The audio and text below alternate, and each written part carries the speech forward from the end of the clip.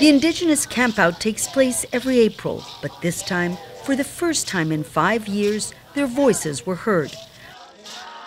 President Luiz Inacio Lula da Silva announcing the creation of 6 new indigenous reserves, the first since 2018. I don't want to leave any indigenous lands without being demarcated. It's a promise I made to you during my campaign. It's a move that also reverses the policy of his far-right predecessor, Jair Bolsonaro. During his 4-year term, Bolsonaro made a point of saying he would not demarcate a single centimeter of indigenous lands.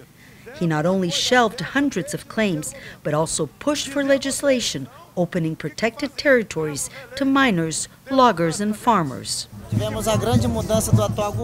We can feel the change. This government has a policy to protect our rights and the environment. It will face difficulties achieving this goal, but at least the intentions are there and our hopes are high. Since he took office in January, Lula da Silva has taken action to expel 20,000 illegal miners from the Yanomami territory. Brazil's largest indigenous reserve is the size of Portugal, but had been left unprotected from exploitation by the invaders.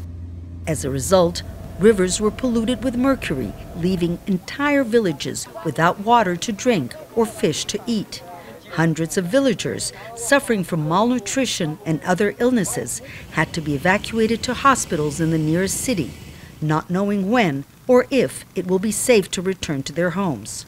Indigenous leaders we've been talking to here say President Luiz Inacio Lula da Silva has accomplished much defending their rights and the environment during the first 4 months of his term. But they also say he will be facing enormous challenges during the next 4 years. Bolsonaro dismantled government agencies in charge of protecting the indigenous population and the environment. Strengthening them will take time and money.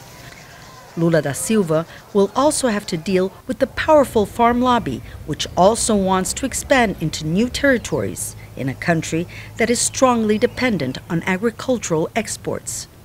For Brazil's president, striking a balance between the interests of conservation and development, now a top priority. Yanakiev, Al Jazeera, Brasilia.